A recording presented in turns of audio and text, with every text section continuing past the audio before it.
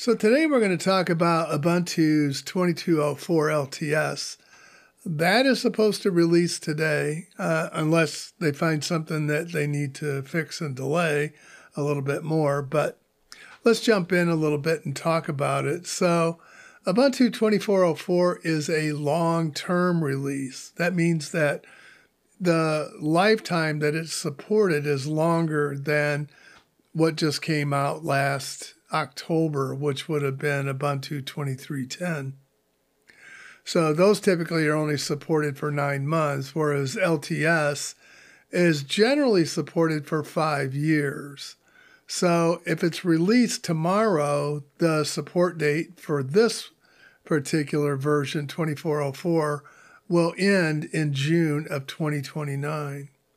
Now, there are some flavors that do not go the full 5 years, and you'll need to check the README for those. A flavor to Ubuntu is that would be a new desktop. It might be a particular use case like education, or it might be science, or it might be something along those lines. But those all have different support plans. I think there's some of the flavors that are considered official Ubuntu releases and some which are considered community. So generally, the community ones will go for 3 years, supported by Canonical, and then for the last 2 years, it will be supported by the community. So you still get 5 years, but that's generally how it works. So the 23.10 users should be able to upgrade shortly after the release of Ubuntu 24.04. But if you're on 22.04 LTS, you won't see an upgrade notice until August the 15th of 2024. And the reason for that is most people want to wait until there's a patch version that fixes all of the last-minute bugs that didn't get into the final release or is found, during the course of people using it for the first 4 or 5 months. So when you see Ubuntu 24.04.1, then you should be able to upgrade your Ubuntu 22.04 through the standard upgrade process. You can always force the upgrade. So we talked about flavors a little bit, but what flavors are there? Well, the first one is the Ubuntu desktop. That's GNOME 46. There's also Ubuntu, or that's an educational flavor that is geared toward children. And Kubuntu is KDE. Now, in this version of 22.04, it will be KDE 5.27.11. And I did validate that with the beta. We'll see once it's official if they actually support 6 or not. I'm going to guess that will probably be taken into account later during an upgrade process, probably in August. Ubuntu, which is LXQt. There's also Ubuntu Budgie, which is, of course, using the Budgie desktop. There's Ubuntu Cinnamon. I'm not sure what version that's using. I did not download it and check it. There's just too many of these. There's Ubuntu Kylin, which is the UKI desktop that is generally for the Chinese market. Ubuntu Mate is Mate 1.26. Ubuntu Studio is an AV graphics flavor. So if you're doing audio visual or you're doing professional level graphics, you might want to take a look at that one. They'll have curated applications in there for your use. Ubuntu Unity is the Unity desktop, and Ubuntu is XFCE, and that's currently version 4.18. So what are the system requirements for Ubuntu 22.04? First of all, it has a wide support for architectures like AMD 64, which also, of course, includes Intel 64-bit, ARM 64, IBM PowerPC, that's the PowerPC 64EL. Also IBM Z and Linux One, which Linux One is part of IBM's Linux operating systems for their mainframes. There's also Raspberry Pis, and that's a 64-bit. There's RISC-V, which is Star 5, Vision 5 2 as well as some of the others. The minimum requirements, now again, I don't have the latest ones, and we won't until it actually releases. As of 2310, they were a CPU dual-core x86 64. You needed 4 gig of RAM, 25 gig of disk space, and 1024 by 768 resolution or better. What exactly is new in Ubuntu 24.04? There's a NetPlan. In the 2310 release, NetPlan replaced the old network manager. So, and NetPlan has some advantages, like this version 1.0 supports simultaneous WPA2 and WPA3 connections. It also supports Mellanox's BF lag for SRR IOV network connections. And it also supports VXLAN improvements. So, and Firefox, by the way, is now a native Wayland application. So some security features is Ubuntu 24.04 now has the ability to require applications to have AppArmor profiles in order to use unprivileged namespaces. So unprivileged namespaces, that's a feature of the Linux kernel, and that can be used to replace many of the older uses of setuid and getuid programs, which have caused problem in the past. But there's also issues with anytime you have unprivileged user namespaces on your system.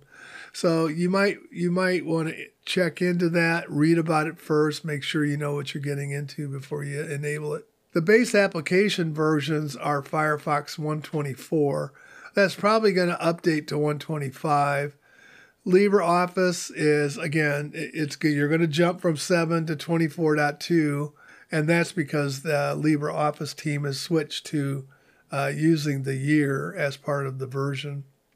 Thunderbird is 115.2, and that is a snap-only application. BlueZ is on the subsystem is 572. Cairo is 1.18. Network Manager is still supported if you want to use it. It's 1.46. Pipewire is 1.0.4. Poplar is 2402, and the XDG desktop portal is 1.18. So those are pretty recent. Ubuntu does make changes to the Linux kernel. Now, if you're interested in the full changes to the 6.8 kernel, you can look at the Fedora article. I'm not going to cover those here. Yeah, they haven't changed since then, but some of the specific features, though, is there's new AppArmor and stacking LSM patch sets. I believe that the extra low latency power saving settings are now available in the generic kernel. So if you're trying to get as much life out of a battery on your laptop as you can, you might consider doing that. There's also, you can rely on the object tool to enforce retpolean ABI checks. The default value of 1 VMX map count has increased to 104.8576, though that was added because some games are needing that in order to run. We'll look at the tool chain, but I'm not going to read through all of those. It is an updated list, and it's similar to the one that Fedora has in theirs as well. So why don't we do a walkthrough and check out some of the features of 24.04. So let's get started with the walkthrough here. Let's take a look first of all at what our options are. We do have Xorg available to us as a session. So I guess some of the rumors about, removing that permanently are not true. I moved this. Normally it's the Ubuntu dock is, along the left-hand side, but I prefer mine on the bottom. And I stretched it across so that the apps are way over here on the right-hand side. I can get rid of that. And that's the CD-ROM for the installer. The app. So you'll notice that this has got quite a few more apps in it than we saw in the base Fedora Silverblue. And they just include more curated apps for you. And of course, I've added a few like this one. But yeah, for the purposes of being able to benchmark this. Let's see if the other locations works the same. Let's see if it'll, yeah, it does. Still don't see NFS drives. Help Center. It's a nice guide for this is GNOME, of course. I always start with the flagship for the distributions. These color highlights here, you can change those in the settings. So if you go to appearance right here, you can change it to, let's just move this out of the way so you can see, change it to green or red, the Ubuntu color, or purple, or a kind of a deep iridescent purple, I guess, which is where I had it. So yeah, you can pick and choose whichever color you want for your highlight. So we're taking about 42 gig. Now, remember, I have, now that's not what the baseline install takes. If I do just on what I have installed here, it's 30 gig.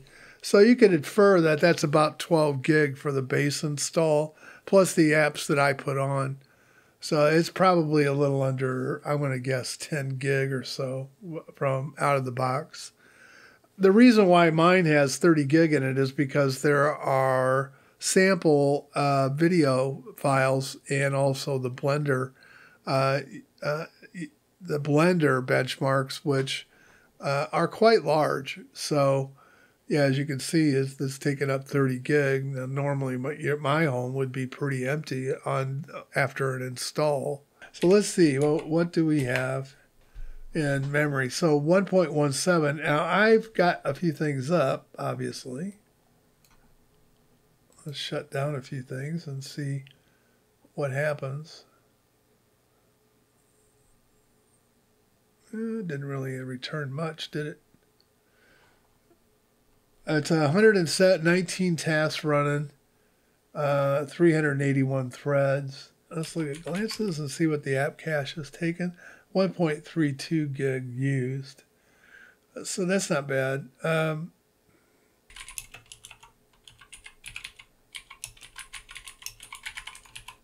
Let's see what we get here. We have a 59 score here, and that's really low. That's probably the lowest I've ever seen. And so that kind of went, whoa, what happened? So I scrolled up here to the top, and it says that you have one or more vulnerable packages installed on the system. I had to actually dig into the log to find it. And this is what I found.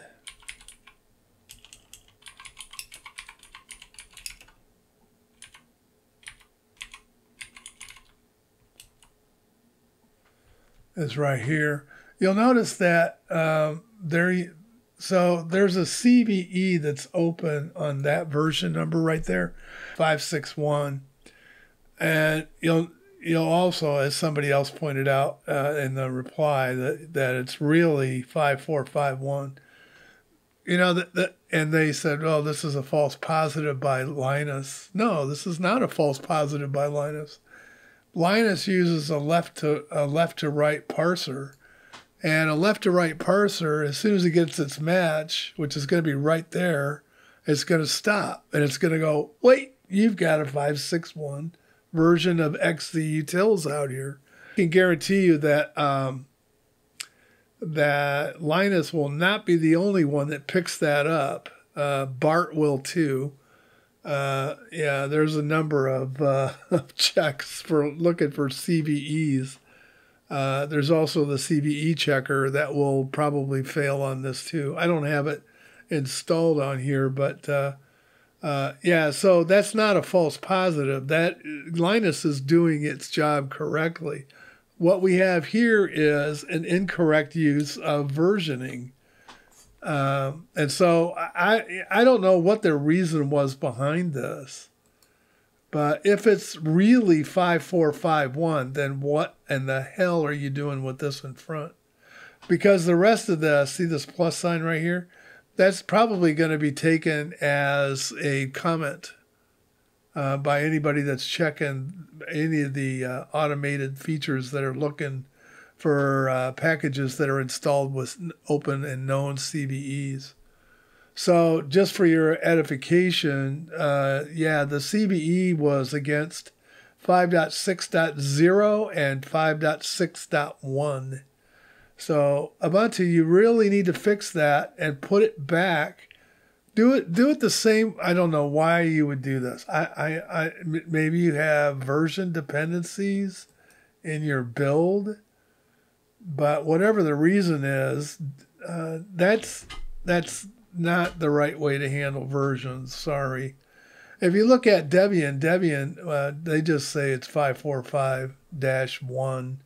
I think they actually have a couple other modifiers in there for the patch levels. But so I'm going to see if this has been updated.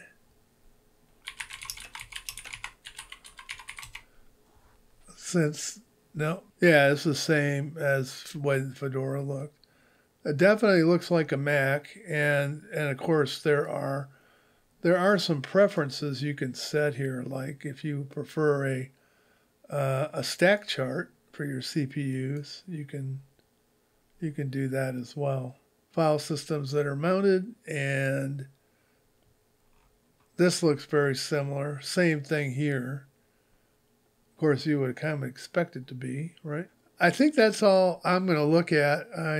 And let's take a look at the benchmarks. And of course, if you saw the video from Fedora, you can skip this part because it's exactly the same. All right, so let's take a look at the benchmarks here. On this one, I'll just compare this with Fedora. As I get, I have again changed my benchmark strategy around. So I'm attempting to test more applications and then more of processes and threads that are executing in the kernel to kind of stress the kernel out and see how well it performs. So we're still doing some benchmarking, but not to the level that we were doing before. So yeah, these are just doing, it's just doing basic tests, read write kind of things with the file system. Now Fedora in this version is using XFS. Ubuntu is using ext4. So the harmonic mean of the, they're pretty comparable, and the same with the MIBI bytes, although they kind of flip. See, Fedora's on top slightly, and then Ubuntu's on top slightly, which that's true. If you do well here, you don't necessarily do well on the MIBI bytes. Harmonic mean of bytes per second test results is here. This would be the result of the disk test. And then the BOGO ops, this would be your CPU, basically. And they're pretty close. Ubuntu edges out just a slight lead, but that's down in the noise. Mean of all the tests, yeah, Ubuntu is slightly faster, but again, it's pretty close. Yeah, you could, I bet you if you ran this about 4 or 5 times, this would probably be up here, this would probably be down here, depending upon how the system was reacting and running. So C compiler test, about dead even, I would say. CPU massive test, yeah, Ubuntu does a little bit better. Even though this is being tested on exactly the same machine, remember that Ubuntu will go in and do customized changes to the kernel. So yeah, they will go in and tweak it in order to get more performance out of it. creative workload tests. So yeah, so now we're starting to look at things like Blender. And the encoding test, this would be like the X264 and X265 tests. HPC tests, now these are definitely dead even, but then they should be. It's the same GPU on the system. Common kernel benchmark tests, these are stress tests for the kernel. And Ubuntu edges out, I mean, it's slight. I mean, that's hardly worth talking about. 6.7% difference. So yeah, mean machine learning tests, they're dead even. This would be TensorFlow. And memory test there's a couple of them that run here in order to test memory. They're similar. The geometric multi-core tests, Ubuntu edges out Fedora. These are really close. And if you remember last time I measured Ubuntu against Fedora, there was no contest. I'm going to do a comprehensive file system review, and we'll single-threaded tests, dead even. So I think you're going to get tired of this. So yeah, it's about 50-50 split between the two. Ubuntu maybe has a slight edge. As you can see here, it's 51% versus 49. Yeah. And then same on the flip side where we have 51%. Somebody's got to be first and somebody's got to be last when you only look at two of them. So yeah, look for this to expand over time as we're evaluating things this year. And my final thoughts. So we've had a kind of a chance to take a look at Ubuntu 24.04 LTS. I've kind of gone through some of the philosophy, some of the changes, and some of the things that might be important to you to look at. And so we covered that. We also went through the system requirements, some of the tool chain, and then we started talking about a walkthrough. We kind of looked at some of the key features that I always look at, plus we looked at a few things that are new in the Ubuntu side of things. Then we looked at the benchmark, and that shouldn't be too surprising because right now I only have two distros in it using this new methodology. So kind of I changed that at the end of last year because I felt like we needed to have more application testing in there, as well as maybe stressing the kernel a little bit. So yeah, we're moving over to it's a more rigorous test. There's about 51 was the original test that I used to use, and now it's 80. They take about the same amount of time. Yeah, 4.5 hours versus 5. So it's not really adding on a crazy amount of time to do the benchmark. So, and then we kind of looked at the results, and they look mixed, but they're similar to Fedora. I haven't seen this where both of them line up like this. Now, realize I did change the file system on Fedora. There was some rumors that came out last year about Ubuntu going all snaps. Those have proven to be unfounded. They have not. The applications that are in the App Store are all snaps. But you can still install from the APT list to get traditional Debian packages if you prefer.